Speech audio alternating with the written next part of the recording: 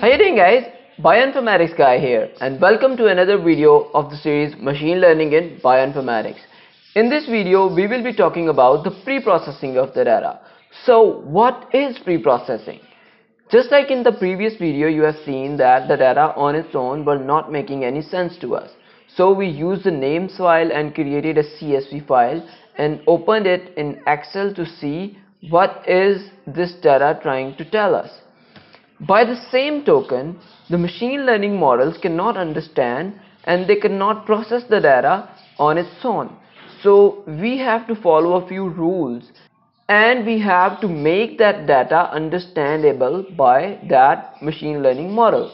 So pre-processing mostly includes removing the unwanted values, removing those values which are going to confuse the machine learning model, and sometimes following the conventions is also a part of pre-processing. So let's get started. As you can see that this is the ID column, and the purpose of this ID column is just to recognize the sample. It is not adding the information to the definition of this class right over here. So we have to remove it before feeding it to our machine learning model. The next thing is the missing values. Most of the times in the data, the missing values are represented by question marks or NaN. In this data, we can see that the missing values are represented by the question mark. So question mark is not a numeric value, and if we will feed this data right away, the program is going to consider it as a string. So we have to change it to a numeric value. Most of the times the missing values are converted into -999. So we have to change this question mark to -999, all the question marks in the data. So next thing is more of a convention. So it's not compulsory to do this, but it's a good idea to follow that. You can see that in this class column there are only 2s and 4s. We have also read this in the names file in the last video. It was written over there that 2 represents the benign and 4 represents the malignant tumors. This is a binary data. There are only two conditions, like the tumor is either benign or it's malignant. The convention of the binary data is that it is supposed to be in 0s and 1s. So we will change this 2 to 0 and 4 to 1. So then the 0 will be representing benign and 4 will be representing malignant. So let's start writing our code. Now we can directly read our CSV file that we created in the last video. So we will comment this out, and reading the file is similar. So we just have to change the name of the file over here, data.csv. So we have imported our file. Now we have to drop the ID column. If you want to see how data looks in Python, you can write print data.head. Rather than printing the whole data.head just prints a few of the columns, and it just gives the rough idea of the data, how the data looks. So let's run this and see how it looks. So as you can see that there are 5 rows and 11 columns, and ID column is included right now. So we have to remove this ID column, and removing the ID column is also very simple. Data.drop, we are going to drop a column. Now we have to mention the name of our column, which is ID. Since we don't want to replace it with any other thing, so we will keep in place equals to true. Since we want to remove a column, so we will have to specify that access equals to 1. So this is going to drop the ID column. Now let's print it after the ID column is dropped. You can see that the ID column is dropped, and now there are only 10 columns. Now we have to replace the missing values, okay? And in order to replace the missing values, there is a replace function. So data.replace.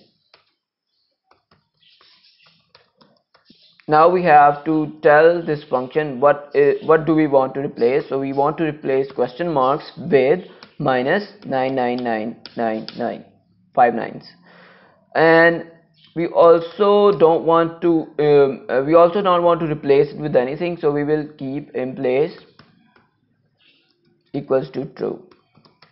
So this line of code will change the missing values. Now the next thing is we have to change the 4s in this class to 1 and the 2s into 0. So we will be using the map function, and the map functions requires another functions to follow. So we will have to define our function which will return 1 if the value is 4 and 0 if the value is 2. Today we are going to learn how to define a function in Python. So def, this is the keyword to define a function, and next is the name of the function, return bin binary, and in the parentheses we have to mention the arguments or the inputs that we are going to give to the function. So we will check that if x equals to 4, return 1, else return 0. Alright, so we have created our function. The next thing is to use this function. So we have to use this function on this class column. So we will write down data, in the parentheses we will write the name of our column, class, and next dot. Now we are going to use the map function, map, and in the parentheses we have to write down the name of the function that we just defined, return bin. So let's run this code and see if the class is now in the binary. Oh, there is an error. Oh, so the T is supposed to be capital. We also have to write the print statement again, data dot head. Alright, so now you can see that all the 2's are changed to 0 and the 4 is changed to 1. So that's all we are going to do, but I also want to share a trick with you. You can see that we have to write down 4 to 5 lines of code to change the classes to 1s and 0s. Let me tell you that you can do the same thing in just one line. You can do that by using the lambda functions. Lambda is an anonymous function and it is only created when it's needed. We are going to use the same line, so we just have to define our lambda function over here. So lambda, lambda, and this is our input. So it will return 1 if x equals to 4, else 0. So these 5 lines and this last line is going to do the same thing. Let's print the header again. You can see that we got the same result. So this is the very basic kind of data. There are only 2 classes, so that's all the preprocessing we are going to need for this data. So that's all for today. In the next video we will be talking about defining the features and the label. Do subscribe if you haven't already, so that you don't miss my videos. I will see you around in my next videos.